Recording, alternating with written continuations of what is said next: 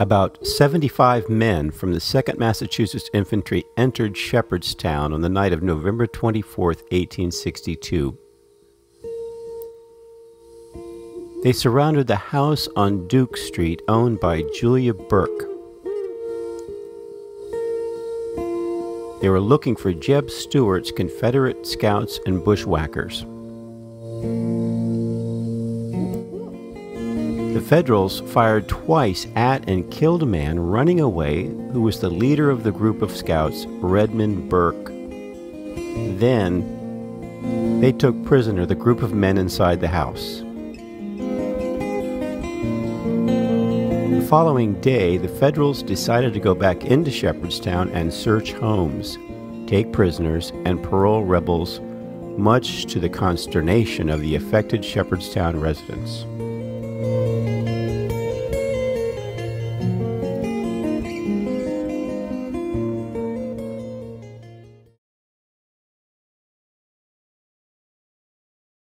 At Sharpsburg, there was great rejoicing when it was announced that the next morning that Burke had been killed, especially among the refugees from Virginia who were gathered there.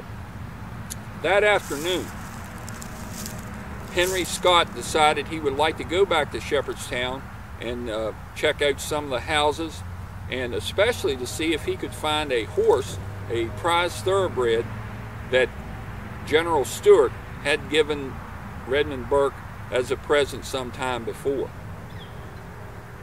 This time, accompanied by some troopers from the 12th Pennsylvania Cavalry, approximately the same number of men from the 2nd Massachusetts again crossed at Boatler's Ford. They described it as very rough crossing the river in wintertime. It was very cold. The water was very chilly, or late fall.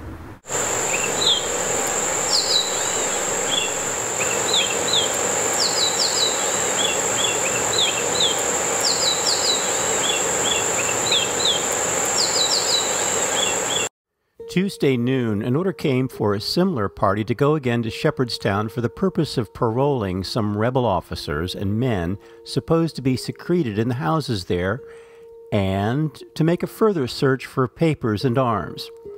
This time, I had the good fortune to be detailed for the service and had command of the infantry, the whole party consisting of 75 infantry and about 20 cavalry. Captain Cogswell commanded the whole expedition. We forded the Potomac just below our camp. The water was terribly cold and between 2 and 3 feet deep. The bottom was rough and the stream fast. The river here is about 300 yards wide. You may be sure there was very little fun fording it. We kept quietly along the Virginia side of the river for a mile and then made a quick turn up the bank and came suddenly on Shepherdstown. The cavalry dashed into the town first and gave chase to a few scouts that were there, but the latter escaped. And as they came into Shepherdstown, they noticed a young girl waving a large Union flag, and some of them said, "Well, we have friends in this town." But what the girl was doing was warning other Southerners that the Union Army was approaching the town and it was time to take off.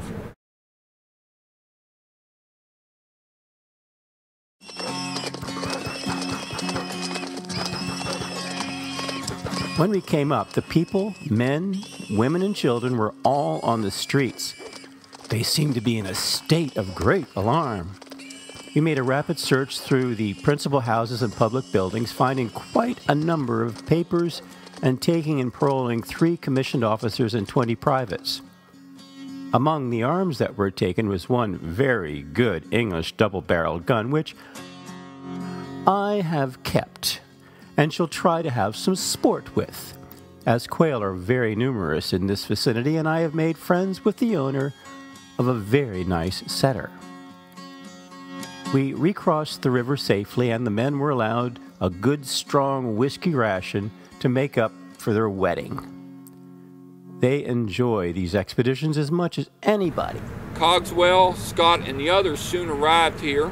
they went to a house of Daniel Wrench nearby. Wrench was called by some the Confederate postmaster of Shepherdstown. They arrested him. They arrested another local man.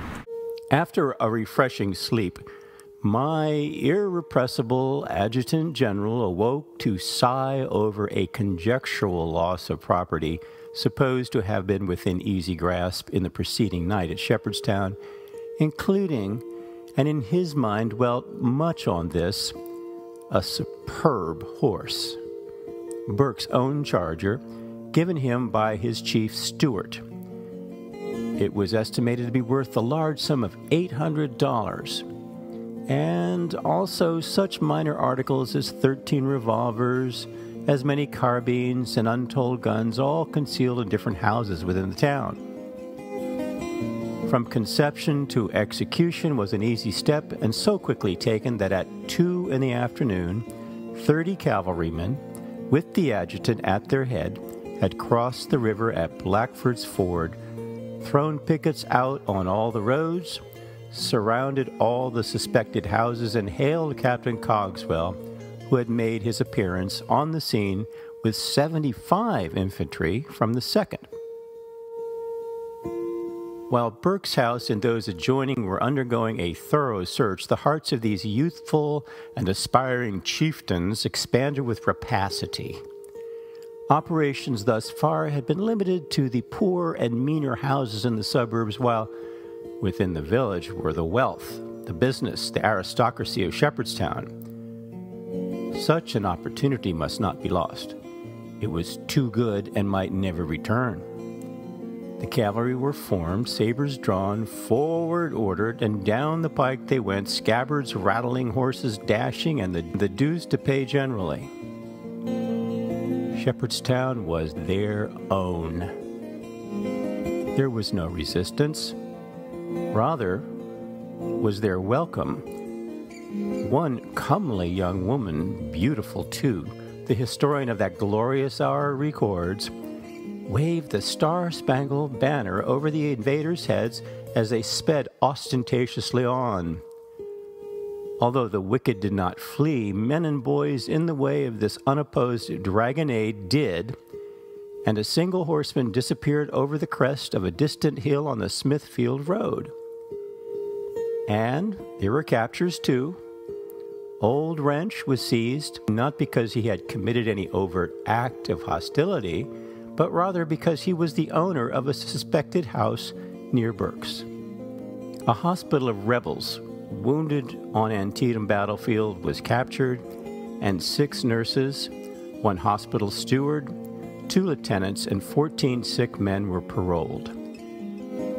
The infantry led and the cavalry brought up the rear as the expedition returned. The rebels in that neighborhood expressed no very kind feeling toward the 2nd Massachusetts. They vow vengeance, but our means of defense at the river are such that our men would hail a brush for amusement.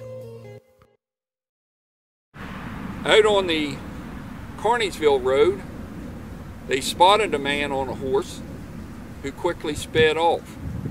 Some say it was Frank Burke, some say it was George. But whichever man it was, he had the Redmond Burke's prize horse. Now, later on, the rumor went around that Burke had been killed that night, had been really murdered that night by assassination. That, according to the rumor, Burke and his son Frank rode into the area. They dismounted. Burke went towards the house, and all of a sudden he knew he was in a trap.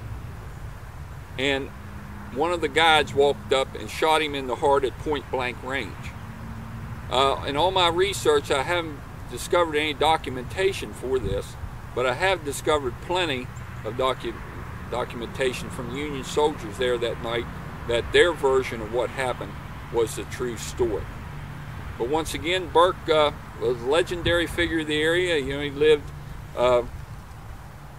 until his 52nd, close to his 52nd or so birthday, and although he participated in the Civil War for a year and a half, he was almost a legendary figure.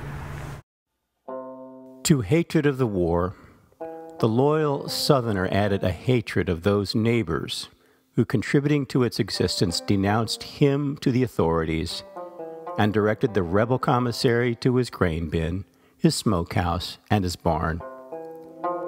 Our northern troops, whose homes and property were far removed from the actual theater of military operations, moved on in marches and through campaigns without that bitterness or hatred for his enemy, which is born of cruelty or oppression, and in which home, wife, and child, or all, may have been involved. It was not strange that constant appeals were made to me by loyal citizens of Maryland and Virginia for permission to engage in a foray against their neighbors.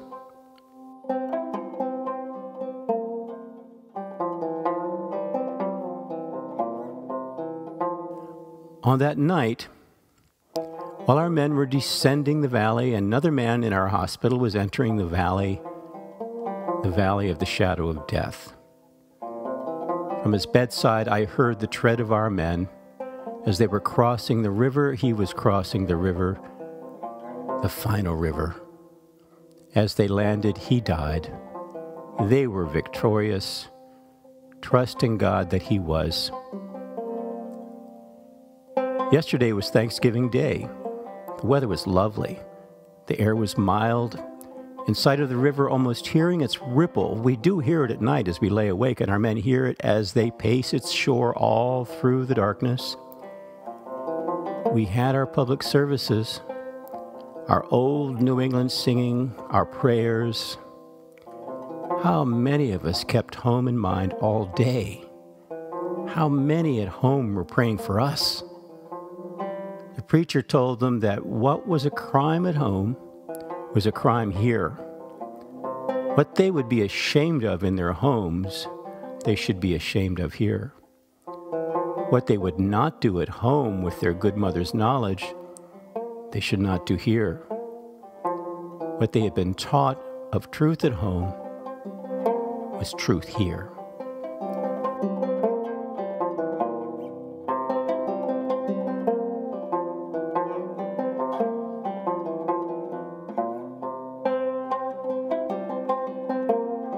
Thanksgiving passed off with us very pleasantly. My wine came all right and was very nice. We had a union dinner of all the officers of the regiment.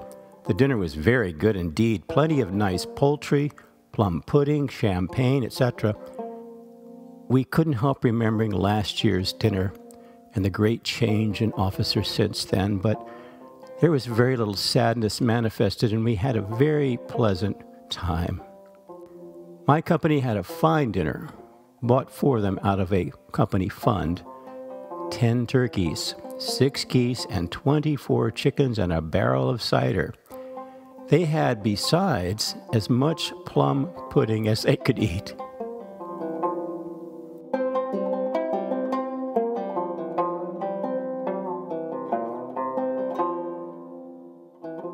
Then the men had their quoits and balls. Some tried the speed of their horses. All, I hope, had their good dinner. The turkeys, the geese, the chickens, the plum pudding were many. Our hospital inmates all had such peculiar luxuries as would not injure them. The officers dined together, and, as at home, members of family returned to their old hearthstones on Thanksgiving Day. So yesterday there came back to us all the officers in our vicinity who had gone from us into other commands, back to the good old regiment.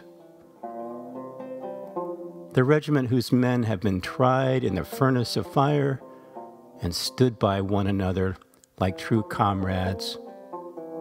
Among officers and men were many who had felt the bullet, and the multitude more who had them in their garments.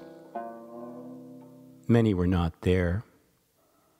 It was like the vacant chairs in a household to think of the departed heroes.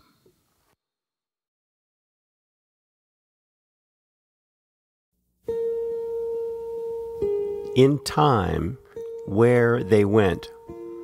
Some died soon.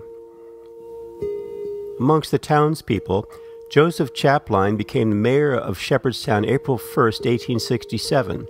He died suddenly September 3rd, 1870 of a spinal infection at his Shepherdstown home at the age of 38 years, 5 months, and 20 days. Julia Burke's home was burned down in the 1870s. She moved to Grant County, West Virginia, and died there in her 70s. George F. Burke, Julia Burke's son, was discharged from Company F of the Virginia 12th Cavalry for chronic rheumatism January 9, 1863. He became a traveling photographer after the war and is buried in Elmwood Cemetery. On September 10, 1870, Lily Perrin Lee began teaching and would become one of the first teachers at the forerunner of Shepherd College in 1872. She would move to Connecticut, and consumed by the loss of her husband in war and the war itself, would leave the room if Lincoln's name was uttered at all. A letter from General Jeb Stuart told her to thank Daniel Wrench, the merchant, for making him a cape, possibly the letter that was found on Burke and the basis for the arrest of Wrench, who was charged with providing cloth to the Confederates. Daniel Wrench was arrested on German Street the day following Burke's death. He maintained a dry goods store on the western half of what is today's Sweet Shop on German Street. He was imprisoned at Fort McHenry. Being a 33rd degree Mason, it is written in the Shepherdstown Register that helped gain his release. He lived to the age of 98 and died peacefully in Shepherdstown. Dr. Alexander Tinsley was the Confederate physician who cared for wounded on the second floor above today's Sweet Shop in Shepherdstown during and following the Battle of Antietam. He examined Burke's body. He would marry Lily Lee's sister Mary Dare Perrin in January 1863. He returned to Shepherdstown eventually after the war and was active in civic affairs and died in 1911 or 1912. Among Redmond Burke's group, Francis Frank Burke was captured by Federals December 26, 1862 in Clark County, Virginia. He was exchanged, recaptured April 21, 1863, exchanged again and transferred to the 2nd Maryland Battalion Cavalry. After the war, he moved to Waco, Texas, and had a family. Matthew Polk Burke deserted April 15, 1863, served as a scout, and was captured again January 11, 1864.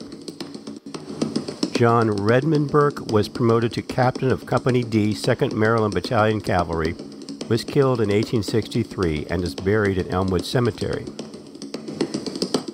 Andrew Leopold would be captured, tried, and executed for murder by a federal military court. Thomas Hipsley left no document trail of his whereabouts after serving as a scout for Jeb Stuart. His name might be an alias because the only Thomas Hipsley listed in the entire 1860 census nationwide is a Thomas Hipsley born in Howard County, Maryland in 1856. John O'Brien enlisted in the 10th Virginia Cavalry. A John O'Brien, aged 30, is listed in the 1860 census in Burke's Mill, Augusta County, Virginia, and was born in Ireland. His whereabouts after the war are not clear. Census records post-war show 27 John O'Briens who were born in Ireland in 1830, like the John O'Brien listed in the 1860 Virginia census. Jeb Stuart, for whom Burke's group would scout, would be killed at Yellow Tavern in 1864 and become a legend. Dying, he ordered that his silver spurs be given to Lily Perrin Lee in Shepherdstown. Among the Federals who killed Burke and captured his gang, Silas Colgrove's regiment became part of the Union 12th Corps in 1863, and after the war he was appointed to a judgeship in Winchester, Indiana, and was elected president of the Cincinnati, Fort Wayne, and Grand Rapids Railroad. He died in 1907. Of the Harvard men from the 2nd Massachusetts Infantry, Robert Gould Shaw would soon leave the 2nd Massachusetts Infantry and accept the command of the African-American 54th Massachusetts Infantry Regiment and be killed with many of them July 18, 1863 at Fort Wagner, South Carolina.